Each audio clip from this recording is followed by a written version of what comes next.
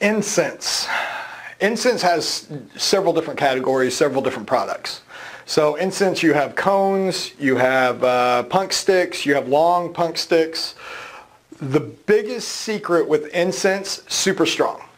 You want super strong oil and you want a super strong incense. When they burn, you want to have a gray smoke. And what I mean by that is if it's too much fragrance, you'll actually see black smoke and soot coming off of them. The other thing is if it's straight fragrance that's actually used in the incense, it'll actually crumble. You'll be able to take them out of the packages. They look dark, like they're wet, and the punk sticks will actually crumble by themselves. That usually means that they put too much fragrance into the product and they're having problems. Okay, so the basic thing is you grab 50% fragrance,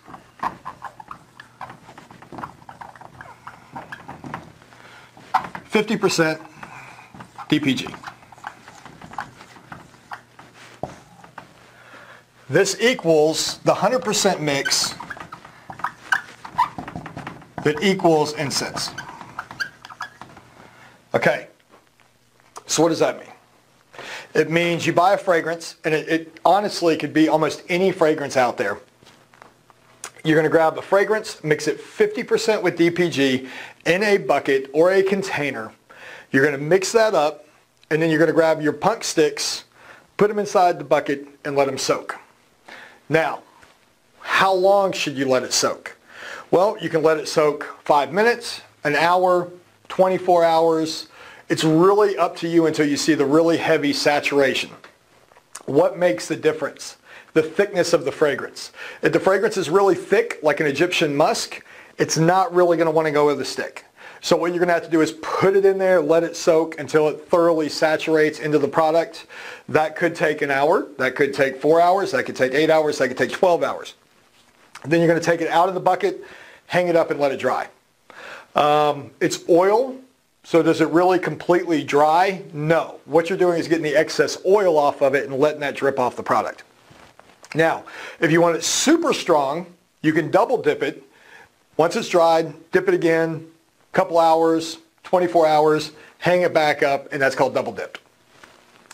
Does it saturate more than the first dip? Yes. Is it a night and day difference? I'm not really convinced on that. As you're actually processing and playing around with it, you'll be able to see what works better for you. But honestly, the original starting point, the stronger the fragrance, the better you are. Here's the other problem that you're up against. You want it super strong, but it also has to be cheap. It's incense, right? So that's kind of where the DPG comes in.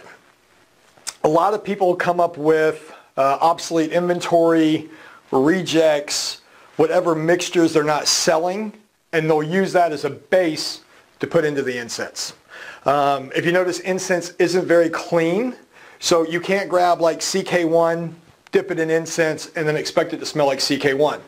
It's going to smell like a light perfume with burnt wood. So Nagachampa, dragon's blood, patchouli, frankincense, those type of scents that are really heavy and musky, those work great for incense. But something nice and clean like a woman's perfume or pink sugar or one of these fragrances do not do good in incense. So you have to realize what product you're making, where it's going to be used, who's going to be buying it, and that decides on what fragrance you want. I don't know of many teenage girls that want a nice, heavy incense burn in their dorm. What they're going to do is they're going to burn something else like a cannabis or a kush or a Nagachampa or something like that that just kills the odor in the room, or they're not going to use incense at all and they're just going to use a strong air freshener. So again, you have to know what market, who you're selling to, and so on. Now, one of the other things, some incense is dyed, right? So you can add a red dye for a dragon's blood or green if you're doing a cannabis or whatever. That's all the marketing side. From the fragrance point of view, strong, cheap fragrance is what you're looking for. Mixtures, blends, anything that you can find that's actually strong that'll fall into the category works for incense. So incense is kind of a beast of its own. Kind of play around with it. A lot of people aren't looking for the exact same thing every time they buy incense. They're just looking for something cheap to burn, cover odor. Any questions? Contact Avi.